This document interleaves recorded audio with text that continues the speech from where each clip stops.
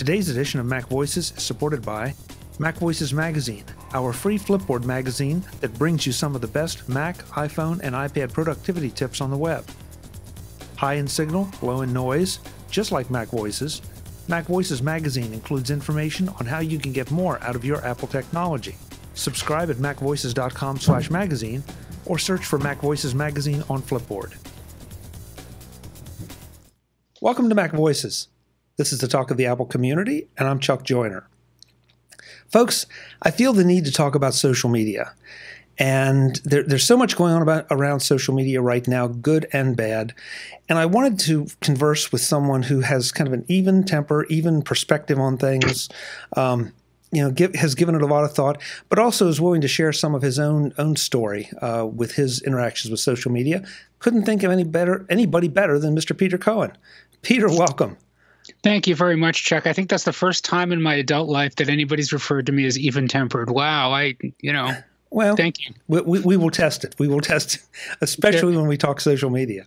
There we go. Yeah, indeed. No kidding. That's really kind of the existential dilemma, isn't it? Well, it is, Peter, and I've been particularly interested, as I always do. I really respect you and admire you because you wear so many of your thoughts and your feelings kind of on your sleeve, and you're very open about sharing them. And that's why when I saw you start to make some changes in your social media profiles and participation, I thought, this might be a good discussion for some of the things I've been thinking about too. So how about if I ask you to just give a quick little update about where you are with your social media presences? Shrinking as much as possible, to be perfectly honest with you. I used to have a very active Twitter presence, and within the last 6 months or so, I really ratcheted that down. In fact, I purged my Twitter account of all of my old tweets and stopped using Twitter altogether in December. I maintain a Facebook account, and I've got hundreds of friends, people I know from real life primarily, are connected with me on Facebook. And of course, I use LinkedIn as a professional resource to stay in touch with people professionally who might be interested in business networking. I also have an Instagram account that I use occasionally when I've got a cute picture of my cat I want to share, or have eaten some very tasty food that I want to show off. Or a lot of times when I'm exercising, I like to run and I love to walk, and I live in an area just filled with natural beauty. I'll snap off some photos of vistas or imagery, nature imagery that'll inspire me, and I'll put it there too. But if you had asked me a year ago, Chuck, I would say 80% of my time was probably spent on Twitter, and 20% of my time was spent on the other ones. And Twitter is just no longer part of my life anymore. And that really surprised me because for so many of our friends, and I think maybe it's changed, but in the tech community for the longest time, Twitter was definitely the preferred social network, and you had a Facebook account sort of because you had to. And I'm not sure if it's completely changed, but it does seem like the complexion of Twitter has changed a bit. Well, the complexion of Twitter changed, and not to put too fine a point on it, but the complexion of Twitter changed in 2016 during the presidential election. It became an incredibly polarized, very toxic environment for a lot of people. Now, I admit in retrospect that I played into that as much, if not more, than a lot of other people did on Twitter. I was, as you said at the outset, Chuck, I'm very open with whatever I'm thinking. I probably have a problem with being so open about what I think. But that was also one of the reasons why I really dialed back my Twitter account as well. But, I was finding that it was crazy making for me. I would open Twitter and immediately be confronted with, in many cases, contradictory information or information that was very upsetting to me for whatever reason because it didn't jibe with my political view or my social view, or somebody was being insulted, or, whatever. And it set off a feedback loop of, wanting to respond to whatever it was I was reading and waiting for the affirmation of my followers, with likes or retweets or commentary. That feedback loop, that dopamine response trigger was so incredibly addictive really it's no different than sitting in front of a slot machine at a casino or, any other really highly addictive, or, taking a hit off a crack pipe. It's a very highly addictive behavior. And it's a behavior that the engineers who develop social media, and for that matter, develop video games designed for mobile and other platforms, exploit very heavily to get you to come back to do it over and over again. They want that reward loop to be so gratifying that you want to do it over and over again. And, social media is no different. So realizing that I was really kind of caught in that feedback loop, and that, quite frankly, it was crazy making, because all I was doing was adding fuel to the internet outrage machine, if you will. I finally divested myself from it. I said, you know what, I'm not going to do this anymore. And I removed myself from Twitter. And reinvested a little bit of the time that I was spending on Twitter on other social networks, but really tried to find more appropriate ways to use my time and my energy and my focus. So you mentioned that you purged all your old tweets, which I find particularly interesting because let's face it, for all of us, that's a bit of history of our lives. Good or bad. I kept the history, Chuck. I kept the history. Okay. Yeah, just like a lot of social media accounts, Twitter doesn't enable you to download all of your own data, and that includes all of your own tweets and replies and so on. And I did that. I made sure to have an archive of that, which I've saved locally on my computer and also stored securely in the cloud. So in case anything does happen to my computer, I still have a copy of it someplace. But it's no longer on Twitter. So it's no longer searchable, indexable information that somebody may be interested in profiling me, for good or for bad, could use to assess how I feel about certain things. I thought it was important to lock that information down as best I could. So it was more about... Oh, here we go. I knew we were going to end up here. So it's more about some of your privacy? It absolutely had a lot to do with my privacy and the realization that I'd spent almost a decade on Twitter, just sort of freeform, saying anything that came to mind. In a lot of cases, it was, stuff that I look back on and am not happy with what I posted. And, you see this over and over again. And I'm not saying that I'm a public figure. I'm not. But public figures will be called out on contradictory information that they give on Twitter over time. Well, you said this about this policy issue, Mr. Senator. 6 months ago, you tweeted this opposite thing. Explain the contradiction. That appears to be a little bit of cognitive dissonance. People's thought, the fact of the matter is that in any kind of social situation, and really anybody who has a life of the mind at all, anybody who isn't, an incompetent thinker, is going to evolve what they think over time. And things that I said 5 years ago may not be reflective of how I feel today. Well, the problem with Twitter is that information is there forever. So a prospective employer doing effective enough data mining on a prospective employee, let's say, could find out, hey, Peter is in favor of this legislation, which, may not be something that we are paying lobbyists in Washington to support. So that's a red mark against him. I'm going off on a tangent here. I'm not saying that, this has happened to me directly, but this is the sort of thing that when we leave a very public social media footprint, that we maybe just completely in an unaware way put out and don't realize is out there. I love Twitter in terms of its immediacy and in terms of its ability to connect me and my content with an audience. I think it's really invaluable as far as that's concerned. But I don't really do a lot of public-facing content creation anymore. I'm no longer in tech journalism. So I don't have that audience that I need to connect with in that immediate way. So for me, dialing back that Twitter account made a lot of sense. I don't begrudge anybody who's got a Twitter account and who uses that Twitter account all the time. But for me, there were reasons of diminishing returns, including privacy, including security, and just in terms of my own mental health, where I was like, this really isn't the most productive use of my time anymore. Yeah. I applaud you for the recognition that opinions, positions, thinking evolves and changes over time. Sometimes the times change and your position goes with it. Sometimes, what was in favor is no longer in favor, and you may not have moved, but the ground shifted under you, and what was seen as very, very acceptable and favorable suddenly becomes very unacceptable and unfavorable. And so, at the very least, you have to watch what you're putting on there and what you're responding to. Yeah, I think that it's really interesting how it manifests in different parts of our life now, too. Here's a practical example that I'd never thought of, but this is a very real issue.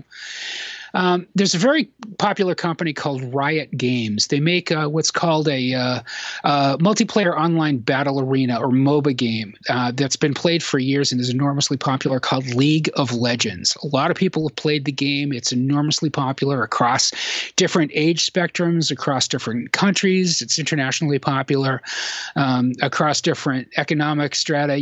Everybody likes to play League. And it's so common that you can go to a department store or an electronics store and buy a gift card so you can use hard currency in the game to get further ahead. It's an enormously popular game, multi-billion-dollar game.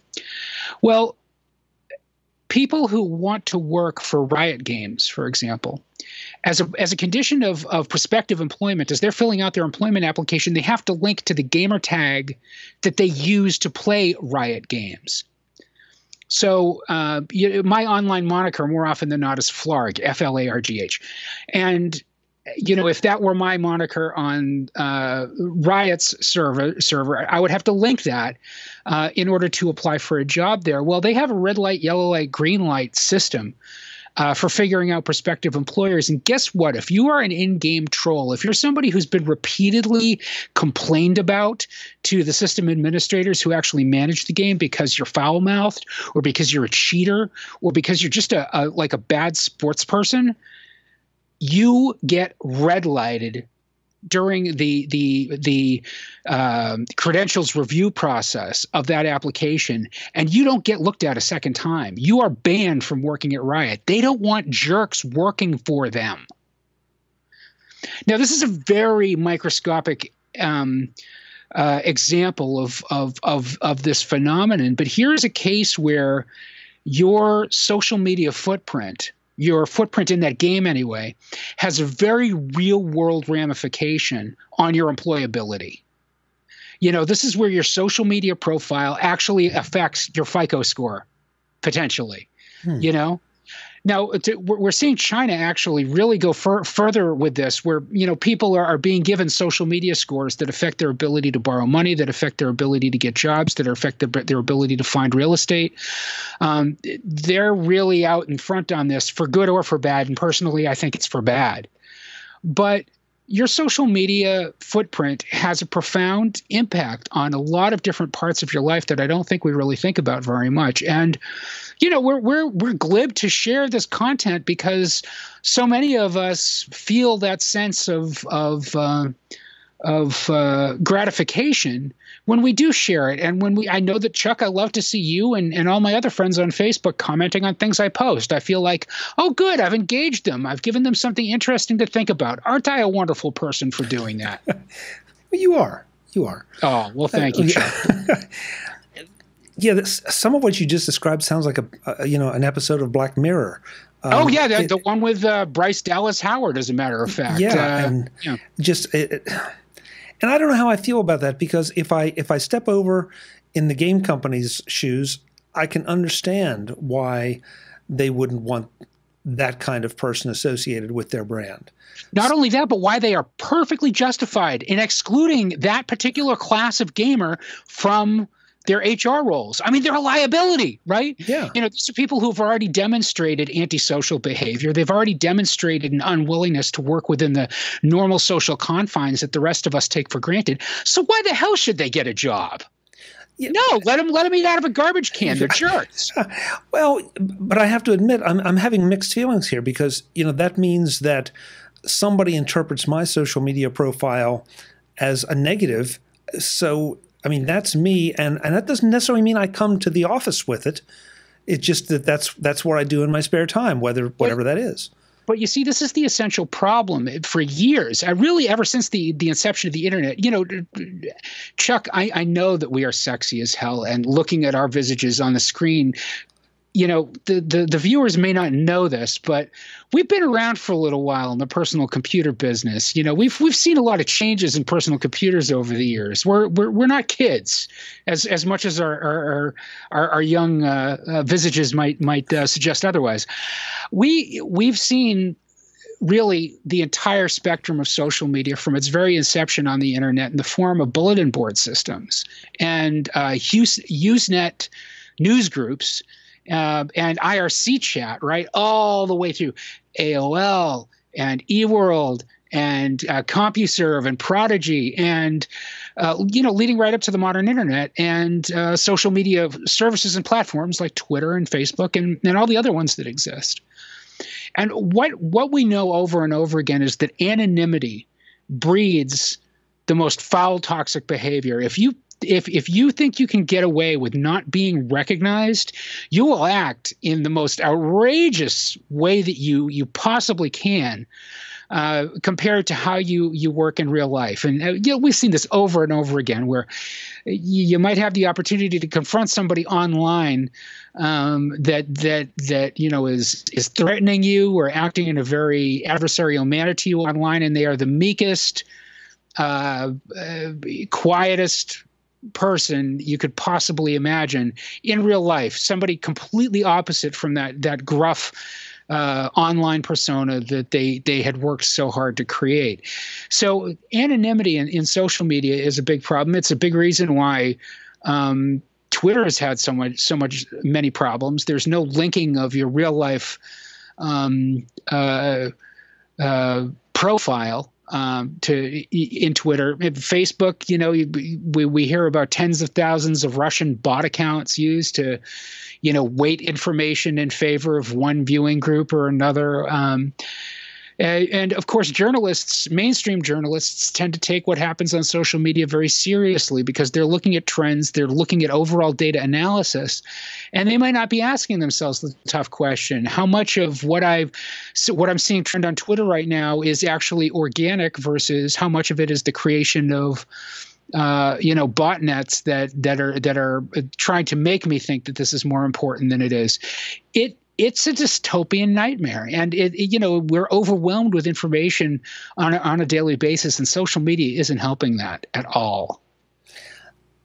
Okay, so you left Twitter, yeah, but you stayed on Facebook. Which, if I'd had to bet, and I absolutely agree with you on the when Twitter kind of turned, and I know I've been kind of consistently unfollowing some folks because it becomes a bit of an echo chamber. You know what their position is, and therefore, and it seems like it's black or it's white, and whichever side they're on, that's all they're going to see, and that's not the kind of interaction that I enjoy. And unfortunately, I've had to unfollow some people. But I would almost thought that you would have stuck with Twitter and gotten away from Facebook. What is it about Facebook that makes it at least a little more palatable at this point? Okay, well, let's see. In no specific order, the reason why I like Facebook more than Twitter is because I have infinitely more control over my audience, right? I've got my audience set to friends only. So when I post something, it posts to my friends list. And I've got sharing locked down for most stuff too. So I don't want my content easily shared with other people. I have a much more limited audience on Facebook than I do on Twitter, and that makes for a more intimate conversation, more interesting exchanges with people. And Facebook also allows me to get a thought out. It's not limited to 280 characters. I can go 4 or 5 paragraphs. And hey, look, some people don't want to read books, and that's cool. But you know what? I write for a living. I don't want to lock my thoughts into whatever pithy, wise-ass comment I can make in 280 characters, because I don't necessarily think that that's the most productive way for me to communicate. And I don't think that I think that it's a hindrance more than a help when it comes to hearing what other people have to say as well. Okay, I hadn't thought about it that way. And where I get very uneasy with Facebook and still with Twitter as well is so much of the content is lives or dies by the algorithm. The algorithm that you never see, the algorithms that Facebook and Twitter and other social media networks use in order to make your information visible to other people. Yeah, but I personally feel more comfortable with Twitter's because I feel like it's not being filtered in quite as much. I mean, I feel like if you post something, I realize you're not there, but if you post something on Twitter and I'm subscribed and I'm following you, the odds are pretty good that I'm going to see it. I know I can't begin to tell you how many times someone has said, "Hey, did you see that on Facebook?" No, I didn't, and I go scrolling through my feed, and unless I go to that person's identity, I'm never going to see it. I don't know what it is about the algorithms that say that, okay, that post from person X is not interesting to Chuck, but it makes me a little crazy because I feel like I have not a lot of control over it. Yeah, there are things about Facebook that I really detest. Like, for example, how no matter what you do, your newsfeed will always default to top stories as opposed to most recent.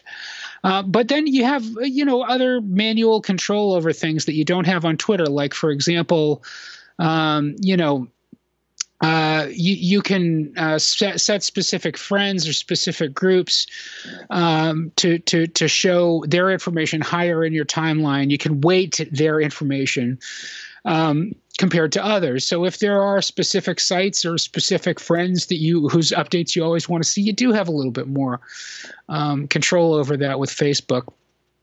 Don't get me wrong, Facebook is the Antichrist, especially with this whole Cambridge Analytica thing. But, I think that's another thing that people really kind of miss the forest through the trees. Well, we're all freaking out about Mark Zuckerberg and Facebook and what they're going to do. And, oh, boy, is Twitter actually harboring, vile racists and bigots in order to drive more traffic. You've got to accept that every byte of information that goes across your network connection at some level or another is being monitored by your ISP. So if you're forking over money to Time Warner or Comcast or Verizon or somebody else every month in order to give you a nice fat pipe to the internet, honey, they're getting way more demographic information about you than Facebook could ever dream of. Let's be real here for a second. That's a much bigger problem in terms of personal privacy than whatever specific social media service you might spend some of your time on. Yeah, that's a great point, and it is one that gets lost very, very quickly. I mean, it gets lost very quickly because that message is the companies that are selling these services do everything they can not to make it a public affairs issue. And the people that are out there making their living from the media often really don't want to point that out because that means that somebody up the chain in their organizations is getting that information. And sometimes, Peter, I feel like we get a little paranoid over, that everybody's out to get us. Everybody's getting our information. And everybody is. Yeah, that's absolutely right, Chuck. Yeah. I guess that's it. But they're all using it in some nefarious fashion. And so far, I guess the most nefarious thing is that they are pushing ads to us constantly about what they think we want to buy. Annoying, yes, and certainly I don't want a camera in my living room or an open mic in my living room. But at the same time, is it worth all the horror that we seem to hold? Well, I think that part of the problem here is, part of us, especially those of us who've been around a while, are probably more prone than others to techno-utopianism. Assuming that this is a problem, it's a technology problem, which just means that, we got to put the right minds on it to fix the problem because we can fix any technology problem because we're the smartest monkeys in the tree. We're the monkeys that got down from the tree and figured out how to use tools, and the rest millions of years later is history, right? So this is a surmountable problem from that perspective. But the problem is that the pace of technology is much faster than the pace of social change. And while we develop these tools and these cool services that we use, we really don't think ahead of time how they're going to be used. And Facebook is a prime example of this, a case in point. In that Mark Zuckerberg, who recently talked to reporters on the phone about the recent data exchange with Cambridge Analytica and what Facebook is doing as a result of that, said, that he's learning from this stuff, but that he didn't take it seriously when, he first heard that fake news was the thing on Facebook, and that he should have acted faster to it. It's the law of unintended consequences. The things that we make, the things that we use, and the media that we depend on, like Facebook or whatever else, are only as good as their creators, and their creators aren't omniscient. So all of these products, services, and platforms are going to have flaws that we really didn't think through or didn't have the presence of mind to think about before we started using them. I intended to say this at the opening of the show, and I completely forgot because we started having too much fun. But Peter and I set this up before the shooting at YouTube. And so, that this is not a reaction to that. This was one we had planned. And I actually thought about delaying it a little, and it's like, no, this is pertinent. And some of what we know, at least what I've seen as we record this, goes back to that earlier comment of yours that social media can be such a dopamine hit. Now, there's some indications that the shooter was perhaps financially motivated. And, that too brings a whole nother aspect to this thing of, we're putting ourselves out on stage. And if somebody pulls that stage out from under us, there are consequences, unfortunately, with people that are maybe less than, not ready to say stable, but less than civil. How's that?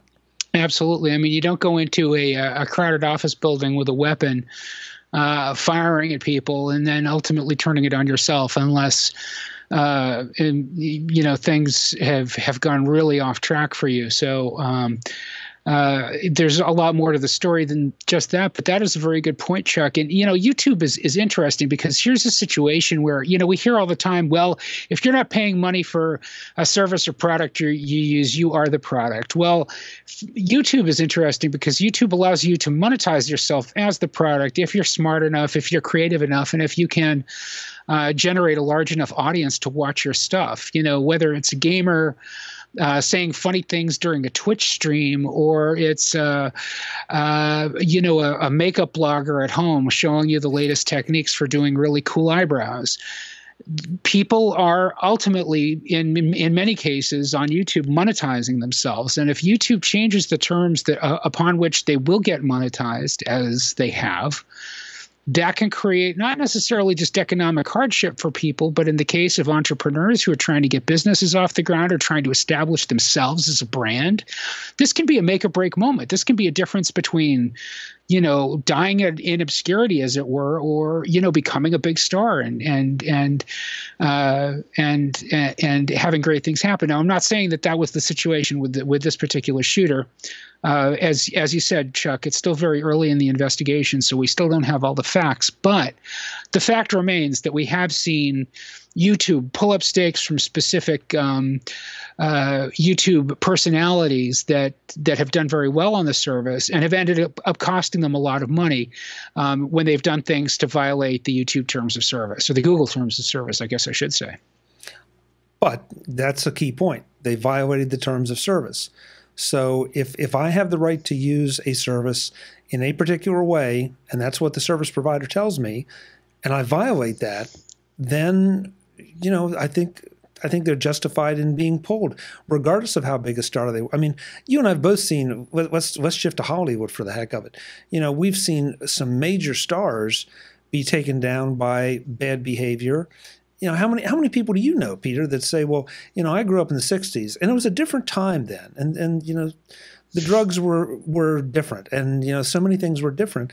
And that was also Harvey Weinstein's excuse. So how far do you let that go? Well, see, that's just it. I mean, that, again, I am not condoning any of that behavior, but you also have to wonder, where is the line? There's a line somewhere. I just not smart enough to know where it is.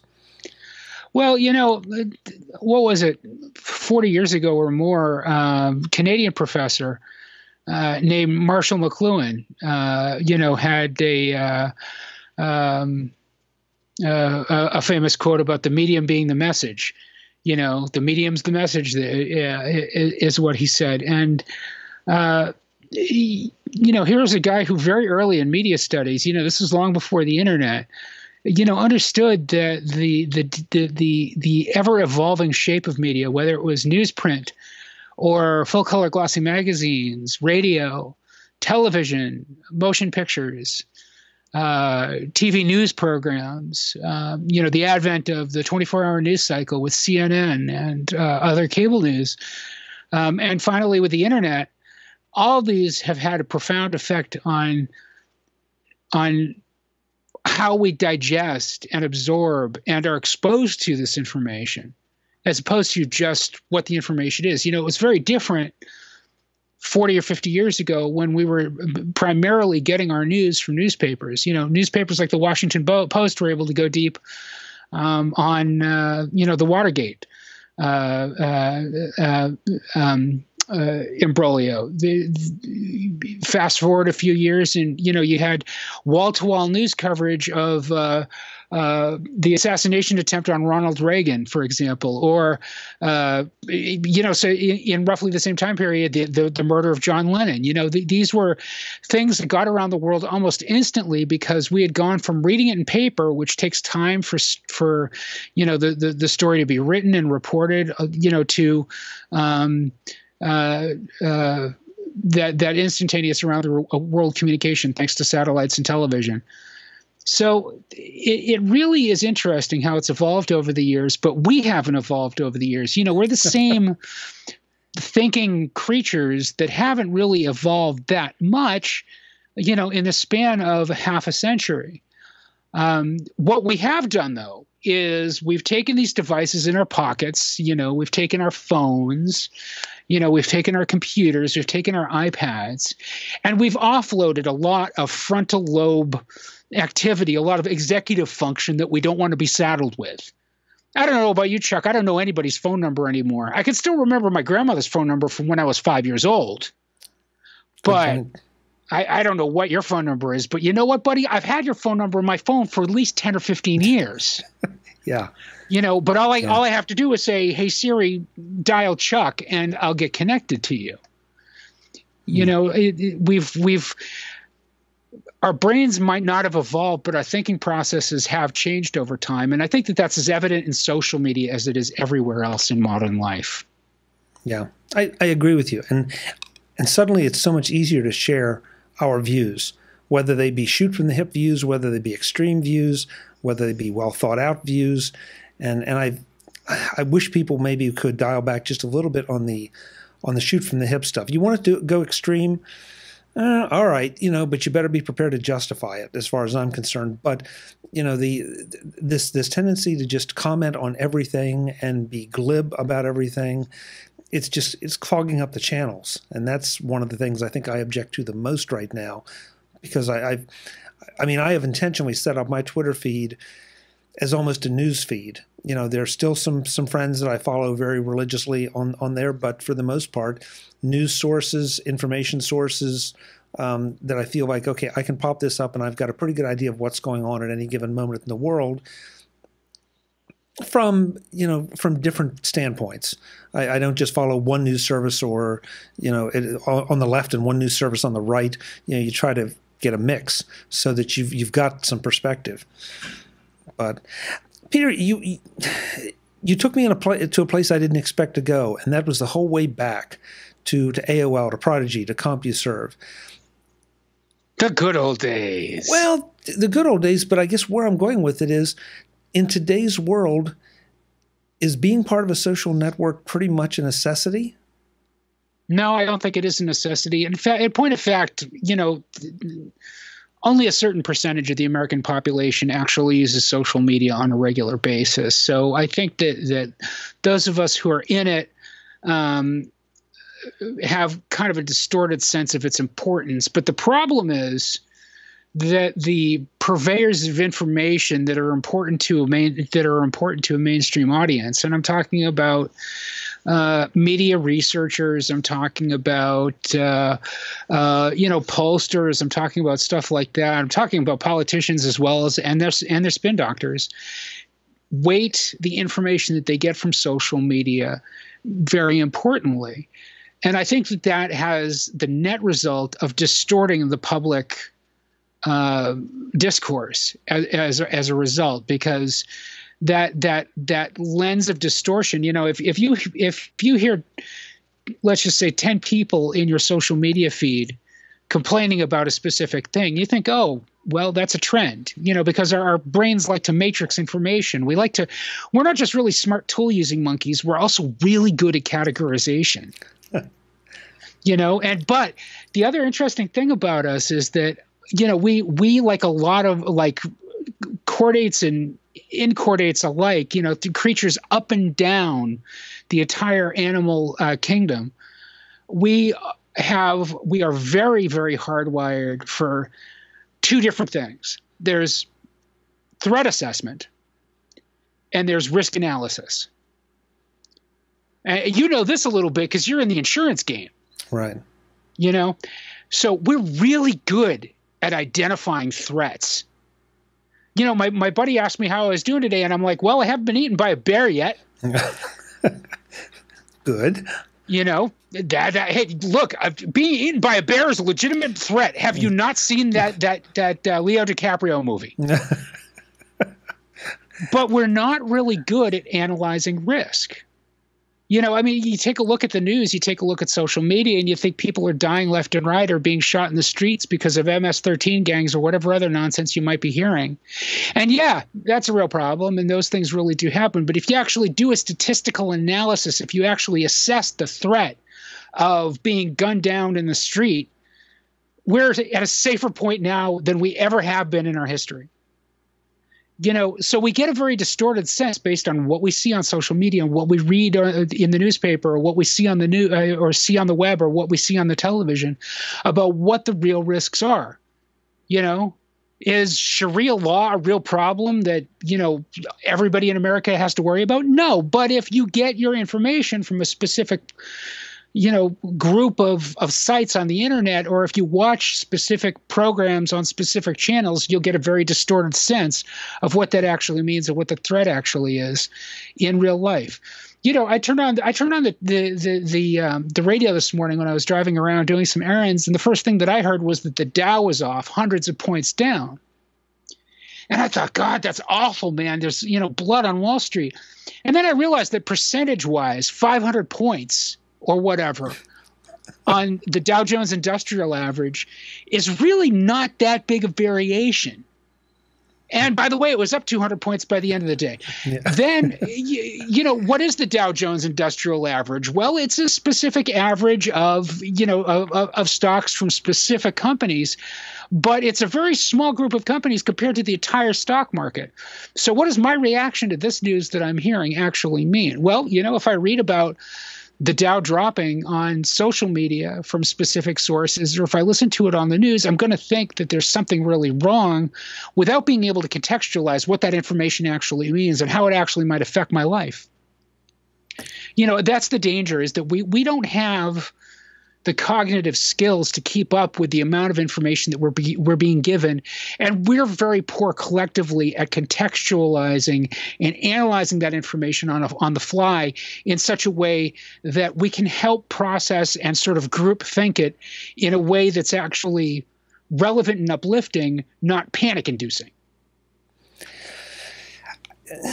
Peter, you don't come here often enough because you give some great perspective. And on that one, I just have to say, that part of the problem there is, too, that there's this sense that we have to create an emergency on everything. I mean, here's one you can identify with. All of a sudden now, every single winter storm gets named. Now we have, it used to be just the major hurricanes. And somehow now it's every tropical depression gets a name. I swear. It's the Weather Channel's fault. I'm not calling. I don't know who did it, but No. Seriously, legit. Look it up. The Weather Channel started naming winter storms because NOAA doesn't actually name winter storms, and they still don't. But the Weather Channel wanted to make it easier to let people know about the nor'easter that's barreling up the coast, or up through the mid-Atlantic and the Northeast region, or this Alberta clipper that's come down and is going through Montana and other. And so they are the ones who decided to start naming winter storms. This is a conspiracy. I mean, I'm not Alex Jones on InfoWars, man. This is verifiable information. Look it up. I believe it. But again, to your point, the idea that everything is sensationalized to some degree because they want you. Crisis actor. Yeah, well, they want your eyeballs. They want the clicks. Yeah. And yeah, they do. They do. That's where you got to be careful. Yeah, no, that's absolutely true. And the old adage in the news business is if it bleeds, it leads. The more sensational that you can make a story, the more readers will be compelled to check it out. And that was as true 100 years ago in yellow journalism as it is today on websites. If you can make take a look at the recent story about the Apple Watch, or about Instagram killing its Apple Watch app. Every person who I know with an Apple Watch was like, yeah, that app was garbage. It lasted like 2 seconds on my watch and I got rid of it. Believe me, if people were using the Instagram app on the Apple Watch, they'd still be using it. And why did Instagram kill the Apple Watch? Because they never updated it after watchOS 1. And that SDK has been deprecated. So they're abandoning it because they stopped developing it as soon as they started, because they realized it was a dumb idea. But Instagram, abandoning its Apple Watch app, that's a story that looks worse than it is, because it makes it sound like a major platform partner for Apple is walking away from their star device. Exactly. And I'm not sure, but I could be wrong, but I think the original QuickTake took pictures bigger than this. The very original QuickTake. So this is not exactly the ideal place for a photo. Yeah, from my perspective, look, I've got middle-aged eyeballs. I just can't look at this little, 42 millimeter device on my wrist and actually get any meaningful, information out of a visual image that way. That's why I rock the Plus, buddy. Yeah. So I've got a bigger screen. Right there with you. Okay, so to wrap this up, and I also, again, I'm going to do a disclaimer, because I'm sure somebody is going to email me and say, hey, you're a bit of a hypocrite because you have a Facebook page and you have a Facebook group and, you're doing more on Facebook.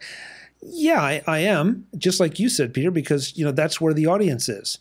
So if you have something that you're trying to get out, you go where the people are. I mean, it's not going to do any good for me to go in back of my house and shout to the cornfield, but so you go where the audience is. But at the same time, you got to look at this stuff responsibly. So from your vaunted perspective, do you have any wisdom or any recommendations for people on how they handle their social media? Yeah, quit your social media accounts, download your data, delete it, go outside, talk to people. Okay, well, I didn't see that coming, I have to admit. No, I mean, look, I think that this is especially important now, and it'll be especially important in the future as new social media services and platforms emerge, because they will. Anybody that thinks Facebook is going to be the 800-pound gorilla, or that Twitter is going to be the 800-pound gorilla that it is now, probably doesn't remember services like Orkut, or whatever the other social media service of the Peach, or we've seen a million of them come and go. Something's going to replace it eventually. And as new social media network, or social media and social network services platforms appear, understand before you create an account, and understand now with the services that you use, how your data is exposed, what your options are for making sure that you have control, ultimate control over that data, and that you can change or remove that data as needed, because you want control over what you're saying. You don't want to create a permanent record out there of your communication that you've got absolutely no control over. That's just nuts. Keep as much of it to yourself as you can. And obviously, and this is advice that I imparted to all of my kids, all of whom have very limited social media profiles, I should point out. All of them are post-millennials. They're 22 or younger. But they don't really keep a high profile on Twitter or Facebook or anywhere else worth a damn, because they understand this. Be circumspect about what you post before you post it. Don't pick fights with people. Don't get personal with folks about stupid stuff that doesn't matter. Walk away from your computer. Sometimes it's just not worth it to post that thing. And think about, okay, if I post this and my boss reads it, or my priest, or my mom, or my kids, what are they going to think? Are they going to be okay with me saying this? Is this something that I can live with, because it's a more or less permanent record? My biggest shame about purging my Twitter account is that I had to, is that I felt like I had to anyway. You know, that all that stuff that I had said in the past felt like a liability to me. Now, look, I might go back to Twitter at some point, Chuck, but it'll probably be a more one-way communication than it was before. I don't really want to spend a lot of time on that service interacting and, reacting to other people's tweets if in that way. I don't think it's a worthwhile use of my time anymore, but it's still a great way for somebody who, works in tech journalism, for example, or, somebody who gauges public interest or public opinion on issues to be able to engage with a very active, communicative audience. From that perspective, I think it's wonderful. And that's why I think it's been such catnip to so many journalists and other people in the newsroom over the years. My position, Peter, is that the social media is any of the social media platforms. Pick one. They're like power tools. They are very good if you use them in the right way, and if not, you can start cutting off body parts. And so, you learn to use them. To your point, learn everything you can about them and how to use them, what their capabilities are, and just be careful with them. And, maybe some advice that your parents gave you. If you don't have anything nice to say, don't say anything. Seriously, and better to stay quiet and be thought a fool than open your mouth and remove all that. Great point. Great point. Yeah, to your point about power tools, Chuck, it's very true. With social media, often, because these power tools come off to us as so versatile. What's the old expression about when all you have is a hammer, everything looks like a nail? When all you have it, or when all you're using is this one tool, everything looks like, just one tool might fit it, and it may very well not. So, yeah, be circumspect. Stay vigilant. Think about it, and try to figure out how you should be using it, and what you're giving up as a result of it. Because sometimes you're going to realize that in the end, it's just not worth it. And that's okay. Not everybody needs to be on social media every day of the week. The ironic thing, George Orwell must be flipping in his grave right now because, we turned ourselves into a self-surveillance society because we're vain, vapid idiots. Great point. Yeah, we did it to ourselves. We really did. Boy, did we do it to ourselves, the capital I. Peter, looking back on the conversation we've had, I hope that people, I hope we made some people think. I don't know that we have some answers. We have some advice from our respective perspectives, but I think the thing is, think a little bit about it. Don't just react so much. Don't vent, and then feel the need to maybe delete it, because once it's out there, at least theoretically it's out there.